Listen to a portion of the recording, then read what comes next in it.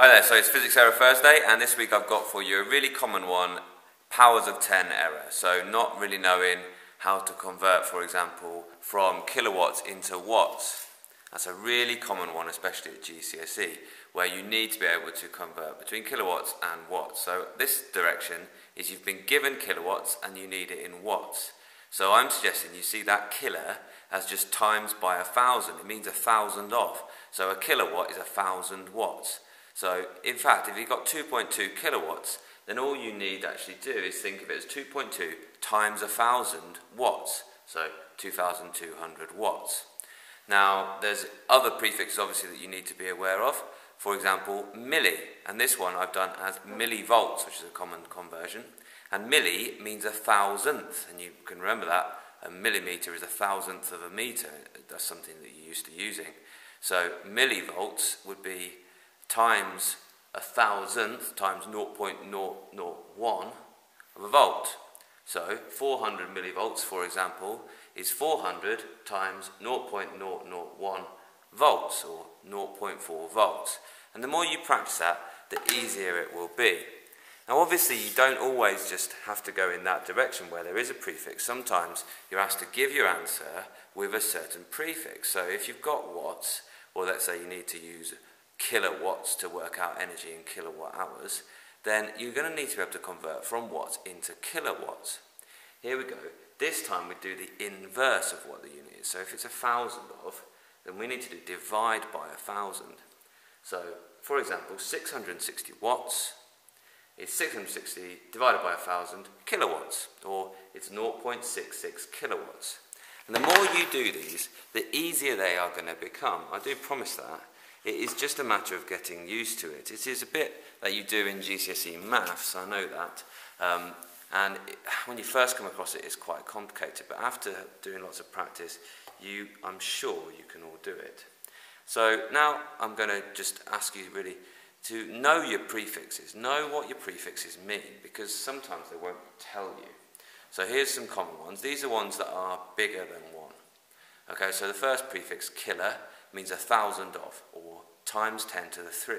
And if you know how to use your calculator properly, that's your shortcut, your standard form shortcut. Mega means 1,000,000 of, so 1 and then 6 zeros, or times 10 to the 6. And I'm suggesting that you write out your numbers in groups of 3 zeros, because those are the ascending prefixes are always in, just add another 3 zeros, okay? And now getting on to giga, and these are the ones that you need to know at A level, but don't necessarily need to know at GCSE, but you might be given and expected to use. So giga is 9 zeros, there we go, 1 billion, times 10 to the 9, in other words. So you can just think of giga as whatever the number is, and then 9 zeros on the end, but be careful with the decimal place if you're doing it that way. I would encourage you to use that standard form button on your calculator. And tera is 12 zeros, so 1,000,000,000,000, or times 10 to the 12.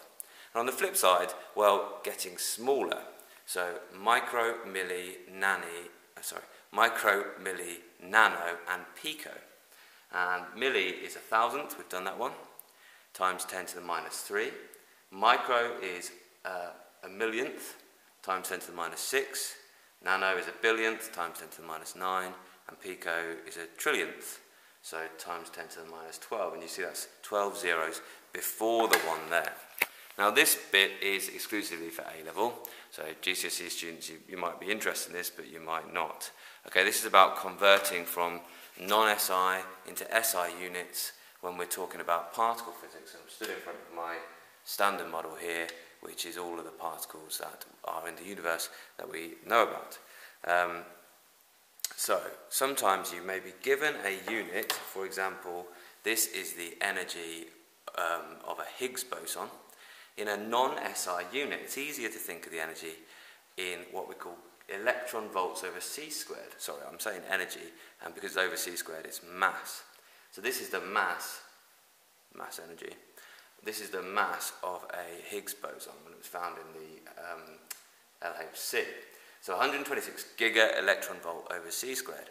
When you're converting from non-SI into SI, I suggest you just think of that unit as a formula. Okay, so beneath it I've written it all out. So 126 times 10 to the 9, that's the giga, times 1.6 times 10 to the minus 19, that's the electron. There is the volt there, but it's times 1 volt, so we just leave that out. And then divided by c squared, which is 9 times 10 to the 16, so that's that second line there. And then that answer comes out as 2.24, just smudged out my decimal there, 2.24 times 10 to the minus 25 kilograms. Now that's a really good example of when you should just check, see, is my answer sensible? The first answer I got for that was, in fact, an absolutely massive number. Okay, it was like millions of kilograms, and I realised, well, okay, I must have done something wrong, because it's definitely not millions of kilograms, that Higgs boson. So I went back through my calculation, and because I'd set it out like that, I could see, actually in the calculator I put times 10 to the minus 16. So that's a good way to check your errors. Okay, and what if you want to do the opposite way around? You want to go from SI units into non-SI units. Well, you do the inverse of the unit that you want.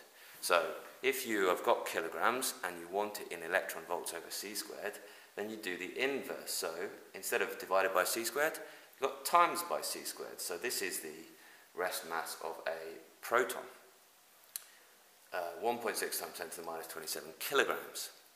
So if I want that in electron volts, 1.6 times 10 to the minus 27 times c squared times 9 times 10 to the 16, and then divided by charge on electron, and it would be divided by 1 volt as well, but we'll leave that out. 1.6 times 10 to the minus 19 gives me 9.39 times 10 to the 8 electron volt over c squared. Is that sensible? Yeah, that is. That's just beneath a kind of giga electron volt over c squared. That's a kind of value that you would expect if you had 3 quarks all joined together. Okay, I'm happy with that conversion. I hope that helps. It is a really important one for both GCSE and A-level, knowing your powers of 10 and knowing how to convert between your units. It just takes practice, just like maths. The more of these you do, the more confident and comfortable you're going to be with them. Best of luck, kids. Thank you for watching Gorilla Physics. Please do like, share and subscribe. That really helps me be more useful to more people. Also, please go ahead and check out Gorilla Chemistry and Gorilla Biology. You can expect the same sorts of things, past paper questions and videos to help you understand topics. Thanks once again for watching.